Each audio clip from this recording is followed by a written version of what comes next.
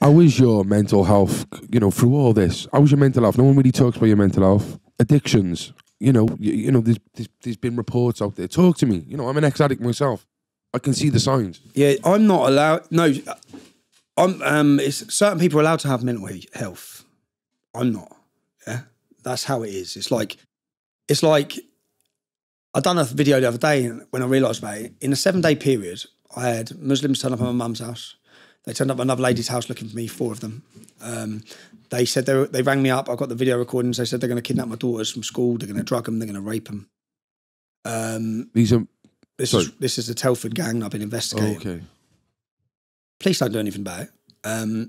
So I've had, and sometimes I don't think about it, but and Joe, when I really did think about it, so I just plough through. And I'll be honest, I always thought it was weak to talk about it, and that as men you should just carry on and crack on, and that's how. And then I realised. So I had a court case. I've had a court case. I'm waiting to court now on the 1st of August. I've not had one clear period where I haven't had court cases since I started the English Defence League in 2009. Yeah. I had a court case at the High Court of London for a civil case where I lost, and they've hit me for nearly £1 million.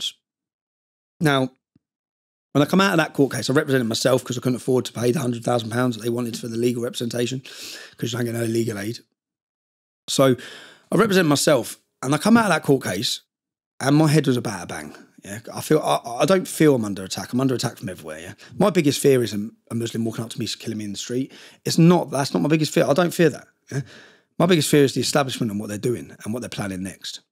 And the games they've played with imprisonment, with moving me. Like they put me on 22 weeks solitary confinement, but you're not allowed to. You're only allowed to do 4 weeks because it messes with your mental health.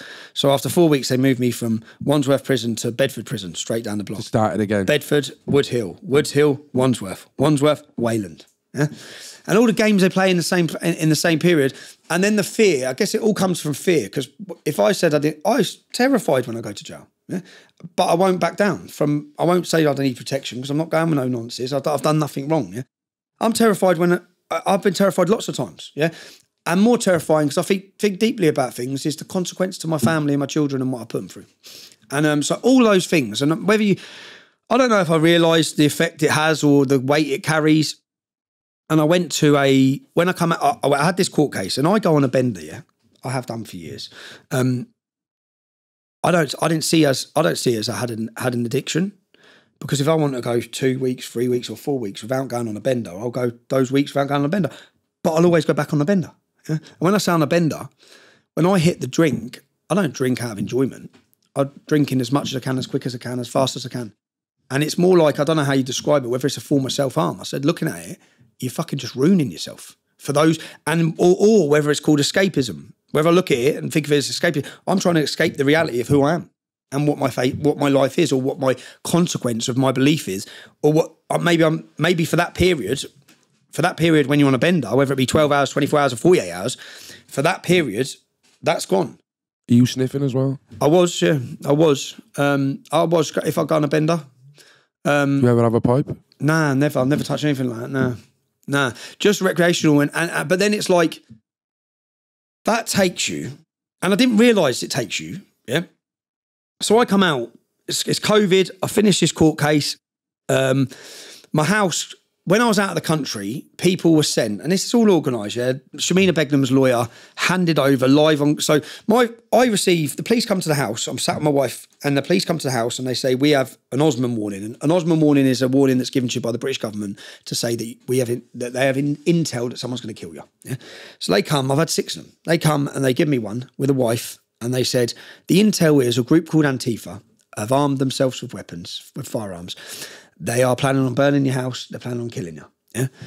So I said, okay. 4 weeks later, so I put that online. Yeah, I put the video of it online. The first person to comment is a bloke called Mohammed Akanji. He's the lawyer for Shamina Begum. He's the lawyer for Michael Adebolajo. He's every terrorist lawyer. Yeah. He makes a comment under that Osman one. So he knows there's a threat to our life from Antifa. What does he go and do? He goes and hires an Antifa activist. Yeah, and they sit with cameras like this. I'll send you the video. They hand him my children's address. They know they comment. They know I'm in Latvia. Yeah. I land back off the plane. I've got a message from my dad saying, Dad, please help. There's people here. Yeah. I'm like, what the fuck? And they've gone and live streamed where my kids are. Yeah? They've given the name of the road, the location. My kids had to leave their house that day. Later that night, the Antifa activist made a video saying, Tommy, and I'll send you this, Tommy, I'm going to mince your kids. All right, it's going to kill my kids. All of these things are going on. Now, this is all an effect, yeah? All has an effect. The pressure of it. This is where it gets dark for me. I come out so first thing I do when I get home is I find out everything about the man. Who's come to my house? Where's he live? I had 2 security officers who had made their way up in the EDL, from the EDL, and they were close to me. I don't know them, yeah, but they were helping me with security. One of them rang me up and said, do you want us to light him up? I've gone, no, I don't. And straight away I thought, I don't. And then my friends have come round, and people have come around wanting to do something to this man who's threatening to kill my kids. I said no. Thank God I said no, yeah? Because the next day I've seen a Mercedes van around the side. I've got a video of this, yeah? I've seen a van, so I pull up next to it, and the bloke looks at me, and he looks at his mate, and he looks back at me, and he goes, all right, Tommy. And I just went, all right, Tommy. I said, who the fuck are you? He went, what? I said, who the fuck are you and what are you doing here? He goes, we're just on a lunch break. I said, what do you do for a job? He goes, I'm a plumber, mate. I said, so which house are you working in? Point to me which house you're working in. And he just looks. And he goes to start his car, so I jump out of the car and stand in front of the car. I said, you ain't going nowhere. Yeah? He goes, put the phone down, Tommy, put the phone down. You can see, I'll send you this video. So I put the phone down. I said, who are you guys? He says, we're police. I said, right, what are you doing? Yeah? They've got a whole the whole van full of listening stuff outside my house. They're sat around the back. So I believe this was planned provocation for me to conspire to hurt him. The minute I'd have made a comment, I'd be on a conspiracy charge. That's what I believe. Now, I am a paranoid, and I've been driven to paranoia. And what I believe, and some of this stuff, and I've been targeted, I'm putting a documentary out this week, which is going to expose a lot of this. It's going to expose that groups who work with the British government have come to people, they've blackmailed them, yeah? They've paid them tens of thousands of pounds, and they create a source of information. That source of information then says something, and the media run it around the world, yeah? But I've got the proof that 5 or 6 of these sources of information have been created. You know Johnny Adair? Like he's in it. Well, I got a phone call from him that's what I've recorded, yeah? Because he clarifies. This certain woman got £20,000. Then she appears on Panorama, lying. Yeah? I've got all the proof of that. So all the paranoia of what they're doing and how I know they want to lock me up. And I know I've done 3 months, 5 months, and another 4 months of solitary confinement. And I know the adverse effect that had on me. It absolutely destroyed me. I went into jail one person, come out another person. It's insane. I come out a totally different person. And I didn't realise it though, yeah? I did realise it. I had issues, but a lot of those issues then, so I needed a break from life. And I come out of jail, and I don't feel, if I walk down the street, everywhere I walk, I'm like, I have to be ready to have a fight. And it's not a nice feeling. When I go into jail, I have to become a different person than I am. I have to be ready for violence, yeah? And I have to psych myself up to be a horrible man, yeah? So I have all this. I come out of this court case, and I feel like I'm cracking up, yeah? And I booked myself in for 28 days. And in all honesty, for a break. So when I went to a rehabilitation facility where they give intense therapy, and I sat there, and for the first few days I was thinking, what the hell am I doing here? Yeah. And I was seeing the different people were on heroin. I've never touched heroin.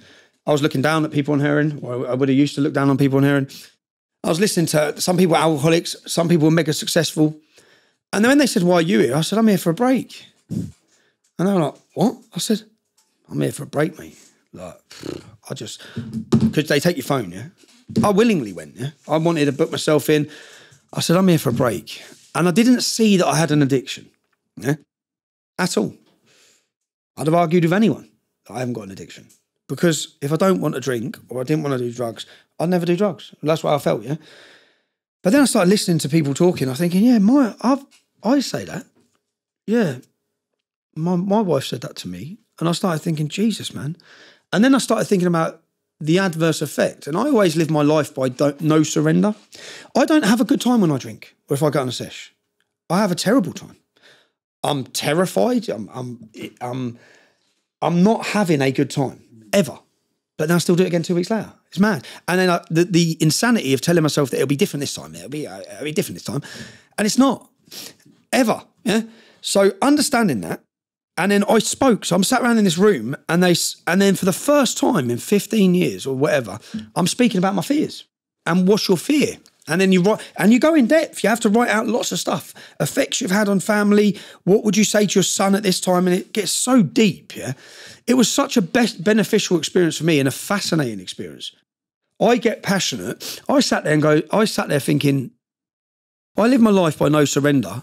And then I realised that every time I touch a drink or get on a sesh, I'm surrendering. And what am I surrendering to? Because I'm trying to escape who I am, which I can't. I'm trying to run away from my life, which I can't. I still, after 13 years, haven't accepted the reality of what my life is. And that's what I'm probably always trying to escape. But the negative impact I'm having on my children, the negative impact I'm having on my family, is created from this. And then I sat around listening to I met some of the most wonderful people I've ever met in my life. Whether there was a girl hooked on heroin, beautiful girl, lovely life, lovely, a horrific story of her life. Because you have to write out all the trauma in your life. I've seen a lot of trauma. I've had a lot of trauma. And you're trying to work out what your trigger moments is. Mine isn't that. Mine is what's ahead. That's what my thing is. I'm scared of what's coming in my life. And not just what's coming for me, but what's coming for my kids. Because I believe I've been targeted. Will my kids get a job? I don't think they will. Are they going to get a job in any big company? I can't get a bank account. Every bank's closed me down. 5 banks closed me down. They didn't just close me down, they closed my dad down. It comes from fear with me, and I realise that. But it was the first time, and I sat, and when I spoke in a group, there's 20 people, I cried my eyes out from start to finish every time I spoke. It was insane. But I felt great afterwards. And the first thing I done when that happened is I said to the counsellor, dude, I said, I need to bring home. I need to get my son a counsellor. Oh, don't, man.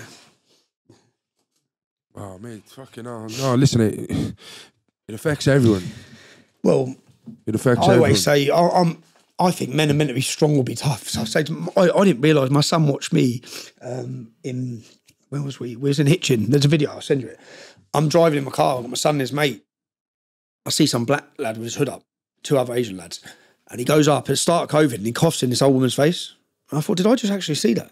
I'm looking in my mirror because I'm waiting to get out of the junction. So I open up my door, I say, what the fuck are you doing? Yeah? And he was doing it so purposely in her face. And then they turn around to me and I said, what the fuck? He gave her a big black eye. He gets 22 weeks in jail. But I'm watching it and I said, what the fuck are you doing, bruv? Right? And then they turn their attention to me and they say, oh, you fucking racist. I say, shut up. And then one of them smacks me in the car. I get back in my car.